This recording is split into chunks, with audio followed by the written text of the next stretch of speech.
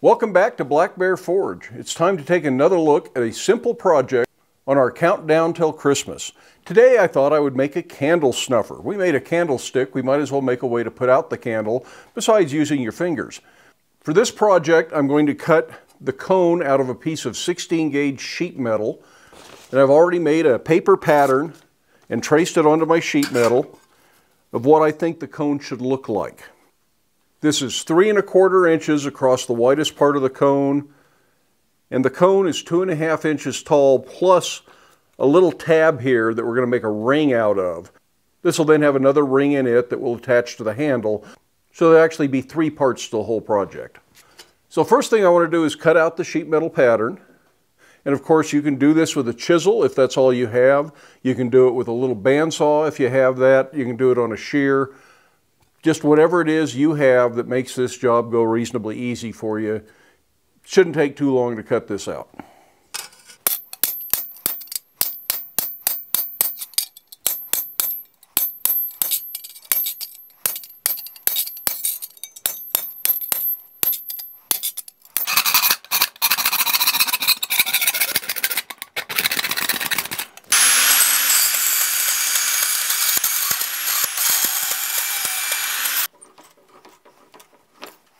Now that we have the basic pattern cut out, it needs to be cleaned up. File or a grinder, I'm going to go do that real quick so you don't have to listen to it, and then we'll meet you at the forge.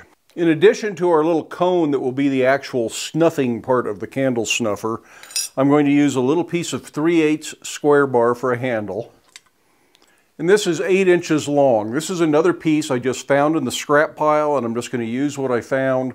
I have no specific requirements in mind other than it'll be a handle with a cone on a little link of chain so that it can pivot, so you can do candles up high or down low or wherever you are, and it'll always hang down. So whatever you have on hand, that should work for you.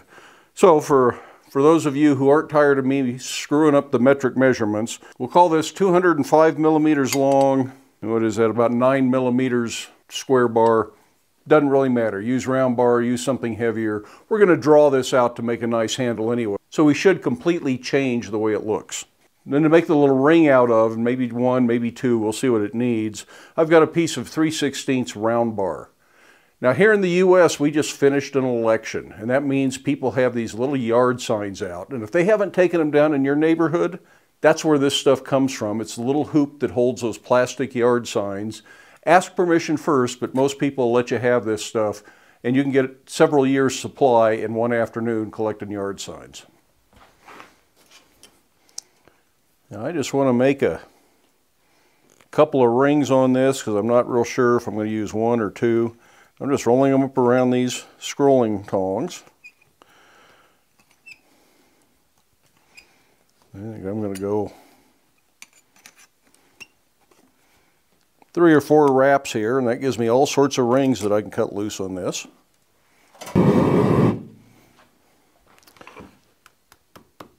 I'm just going to kind of even that all up. But that'll give us several rings if we need them. We'll let those cool. Then all we got to do is just run a hacksaw across there and they all fall apart. Now, the first thing I want to do is roll up this little tab, because I don't really want it a big flat tab. I want a round section, and I'm just going to forge this into a little round bit here.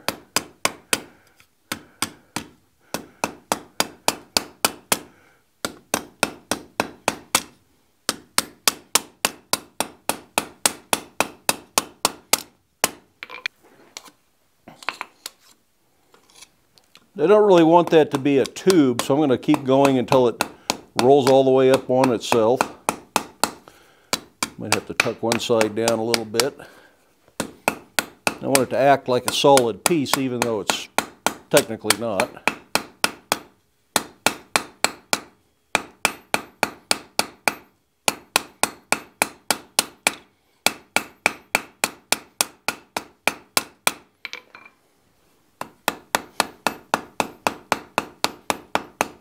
And as it gets more solid, you can work on it a little bit more aggressively. But I'm going to keep it in the round so that it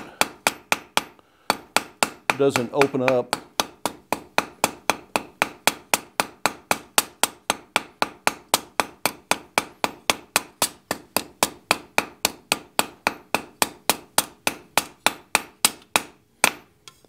pretty much what I want with that. Now I want to actually bend that over into a ring. And here's another place we can just use the little scroll pliers. I want to roll that up and try and tuck that into the inside there if there's enough room.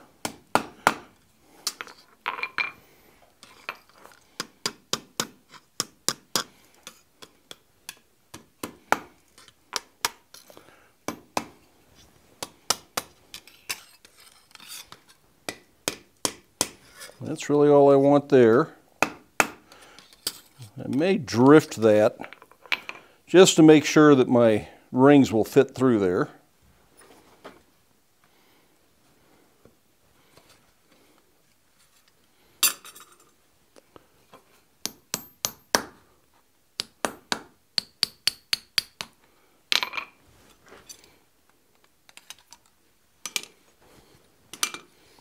This little stuff gets really fiddly.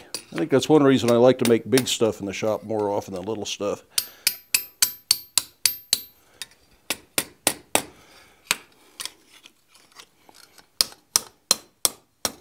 There we go. That's much better.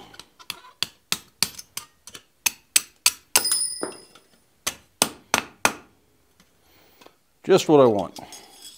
Now let's turn this around. Let's roll up the cone. Now you can start rolling this up in a big swedge, or you can go over the step of the anvil where you've got support from two sides to start rolling that up. Just whatever works for you. It's going to want to pucker up here, so pay good attention to that spot. It's easy to close up the big end, but the small end is going to argue with you. I actually have a swedge block with a tapered cone in it, but it's much smaller than I want this to be. So we're just going to do it all at the anvil here. I'm going to try and make that round. Now you could make the cone bigger, overlap it and rivet it. You could braze it together. Do all sorts of things, but for this project it just doesn't need any strength there, so I think just butting the seam together is fine. Now once you kind of have it rounded up, you can make a lot of repairs at the horn of the anvil. My horn is awfully big and chunky though, so I can't get it on there very far.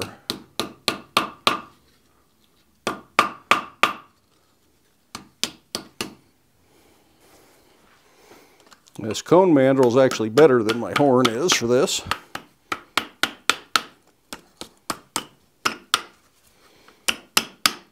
A lot of this can be done cold once you get most of the kinks out.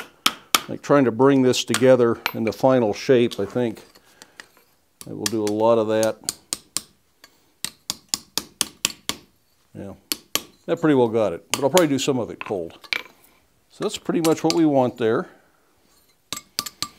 These didn't quite come together just right, so my pattern was a little off, but that'll be easy to file off. And my ring isn't quite straight up. That's just up to you if you want it straight up. So I'm going to stand that up just a little bit. So I'm just going to stand this up just a little bit to make it more what I want here. Also gets me a chance to get in there and close that up.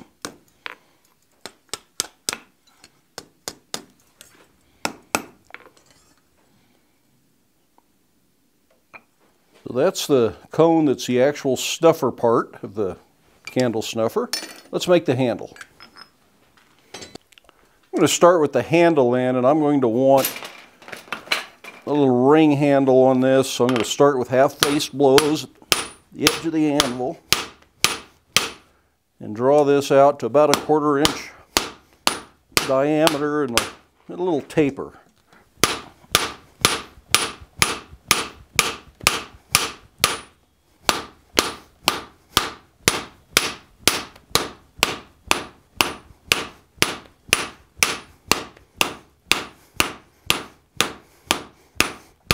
It's like any other drawn out taper, start by drawing it out square to get the mass where you want it.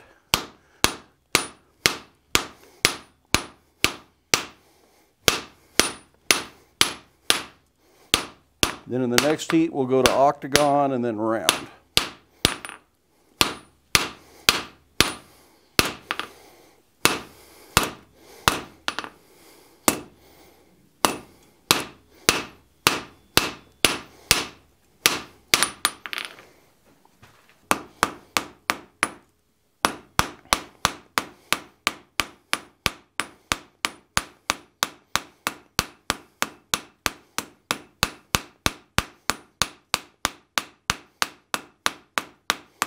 This is all offset to one side,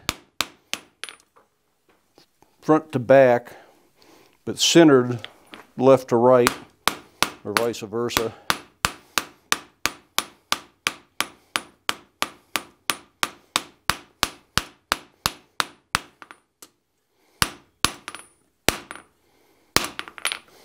So now we'll do a little curlicue on there and then bend this into a ring. So just put a little curl on there.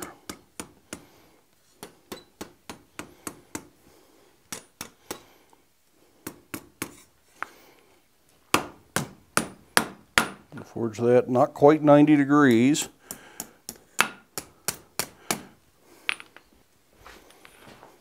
And finish it up over the horn. We've done a lot of this kind of stuff on all sorts of different tools before, so it shouldn't be anything new. Kind of a bread and butter operation for blacksmith.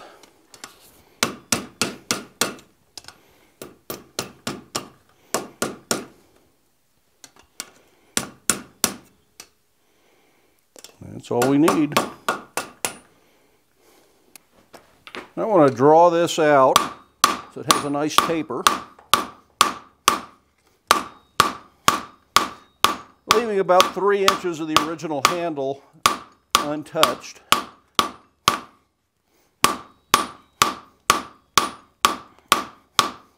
probably want to take this down to about 1/4 of an inch near the end, but I'm going to leave a little bit untouched at that end, and I'll explain that in a minute. I'm going to fuller in where I want to stop drawing out here.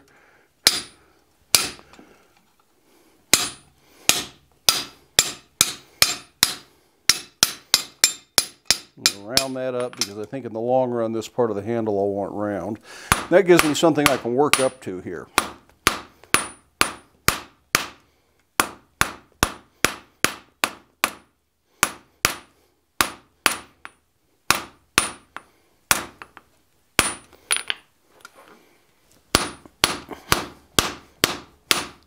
I just want to draw back from the shoulder I created there.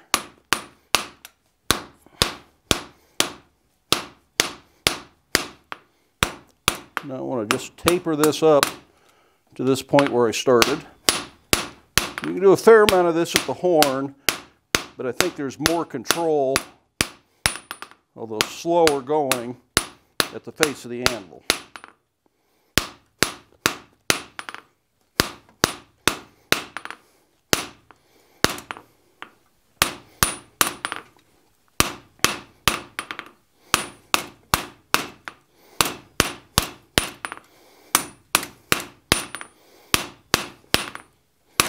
Now I envision this with a round handle down here. I'm going to probably put a twist in up here, so I'll leave it square.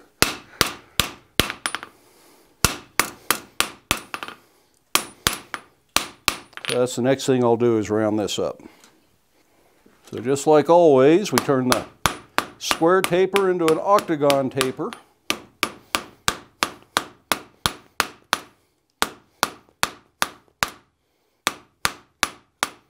And we can start rounding it up.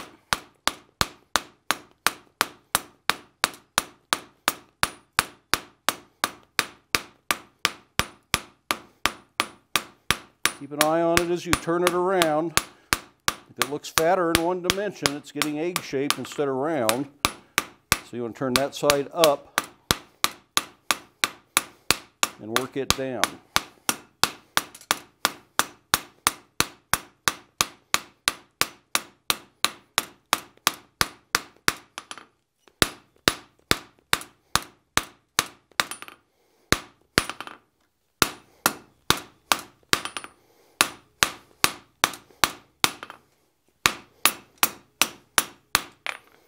Now I want to spread that lump out so it's the same thickness as the bar, but so it gets into a round end here.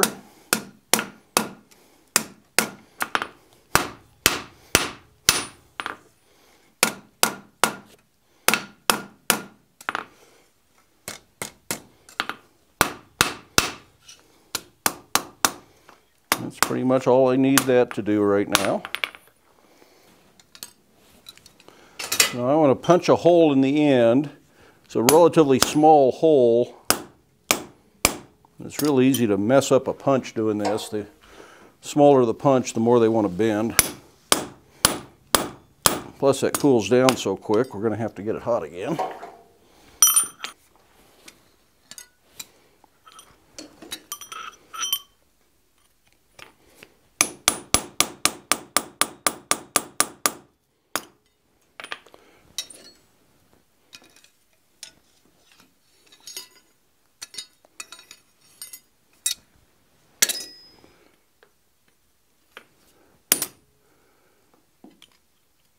This punches just like any other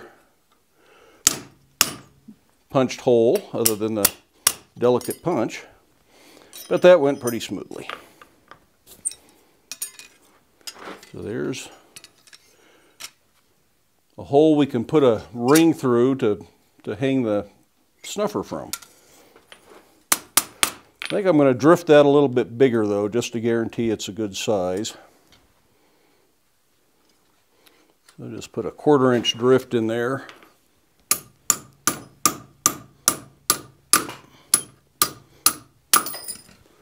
That should guarantee us plenty of space.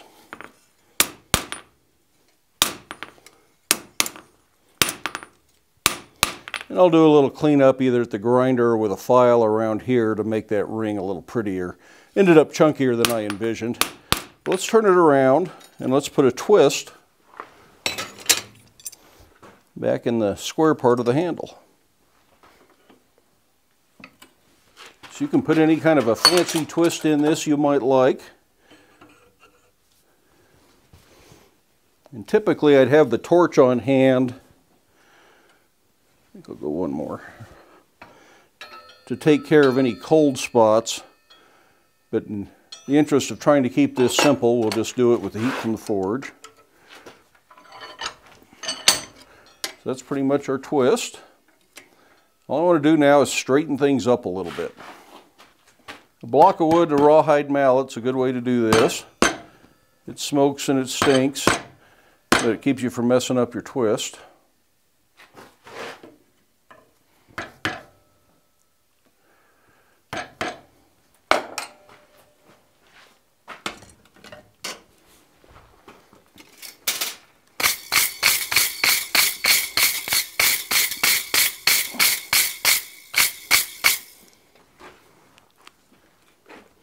The first thing I notice is that this isn't quite in the same plane as the ring, and I think it looked better.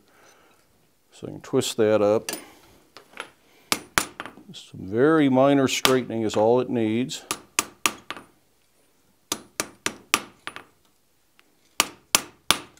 And pretty much that's it.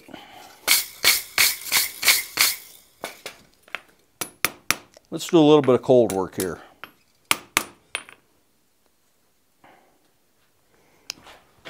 So here's that swedge block with the tapered cone. It actually fits better than I thought it would. It looks small, but once we're all rolled up, I'm mostly trying to clean up this end here because it's still just a little bit puckery. Very gentle. It'd be easy to crush this.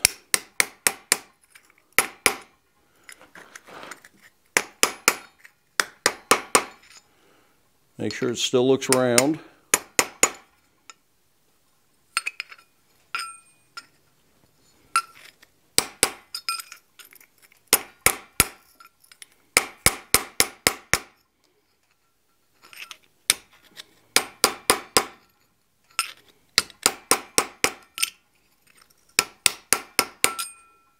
And I'm pretty happy with that.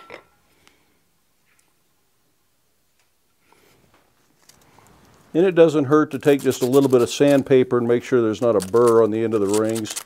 I think we only need one of these, but it's easy enough to make several at the same time in case you decide you want more of a chain than just one ring.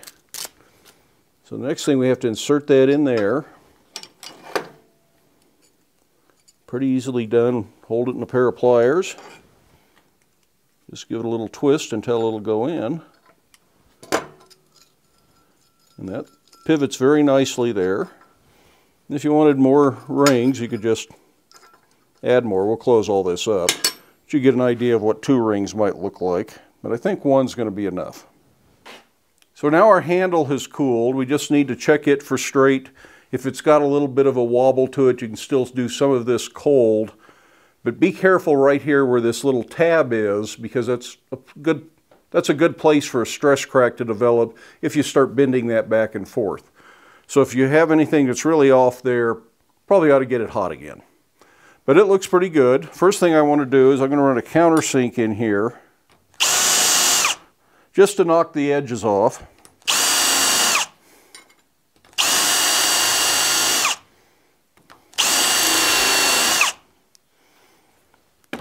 And that'll make the ring spin a little easier. But this is way too big, so I'm going to go ahead and file that down, I think.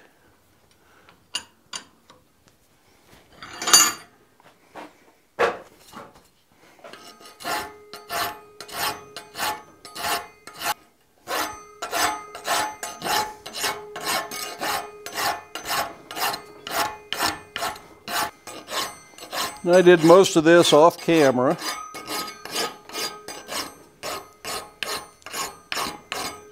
It's probably about 15 minutes worth of filing. You can certainly grind it.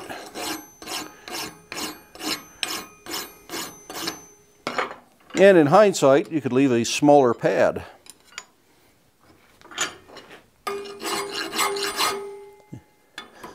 You could also just bend a ring on there. It doesn't have to be closed like this.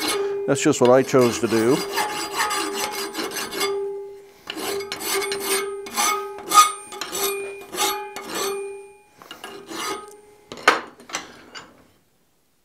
But I think I will go ahead and heat this back up, get it red hot, and then wire brush it just to make it blend evenly with everything else.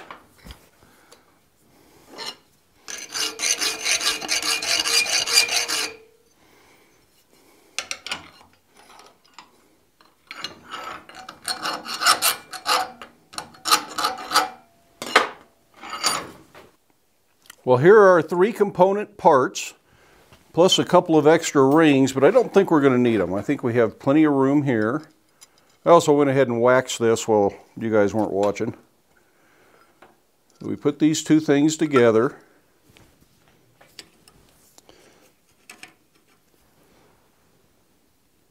Yeah, that might have done it.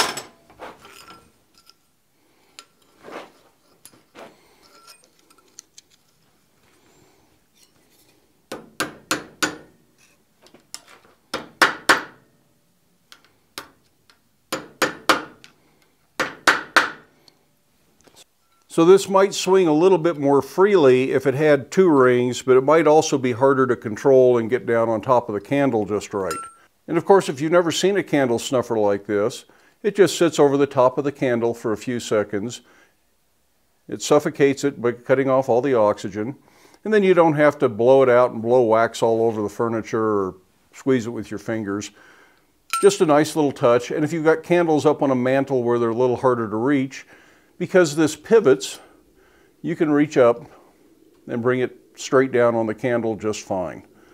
So that's it for today's project. I want to thank Frank Schwartz, JF, and the Denator, I think that says, for their suggestion to make a candle snuffer. I hope you enjoyed the project. Give it a thumbs up if you did. Love it if you hit that subscribe button. Stick around, watch a few of the other videos. Make sure you come back tomorrow for another super simple project on our countdown to Christmas. But then make time in your day to get out to your shop, make something, but stay safe, wear your safety glasses. We'll see you for the next one.